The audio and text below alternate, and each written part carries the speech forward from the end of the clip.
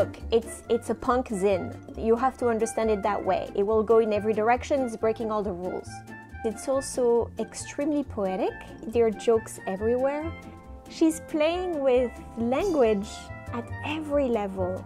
It's a treasure trove of beautiful asterisks and ornamented arrows and tiny little clippings. You see text that have 2 types of lines, and every other line can be read as one article. There are academic texts that appear to be very serious, but then the lines continue beyond the gutter and start making their own poems.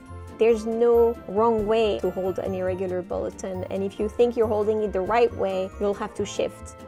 It's not talking about how to teach. It's giving you that jolt that teaching should be giving you. It's kind of how I imagine Mag must have been teaching, by proving that things that are not meant to go together can create radically new meaning when they are put together.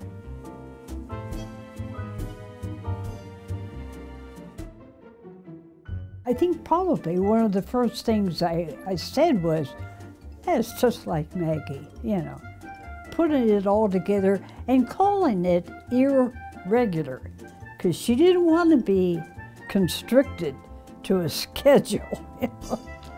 She grew up in an irregular life, and she loved the community because they were her family. Magdalen Mary was an incredible teacher. I guess I was mainly in awe of her. She was strict, but extremely kind, with a terrific sense of humor.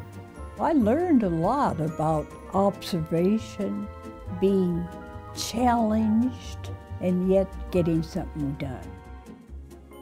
But she was incredible at creating new ideas, new meaning out of what could be read and found. One of the very clear goals of her pedagogy is to create innovators. There's something incredible about the fact that she was a revered teacher, but the gold in her teaching didn't come necessarily out of what she could produce. It came out of her certitude that everybody had potential. I have been admiring the work of Corita Kent for a long time. It's very touching when you realize that that work came from someplace too. That Corita had been intellectually and artistically nourished by other women.